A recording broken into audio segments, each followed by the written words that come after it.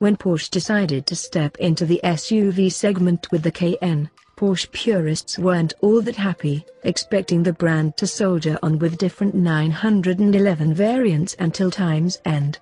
But, the Cayenne turned out to be a huge success, and the German brand decided to come out with a compact model named the Macan.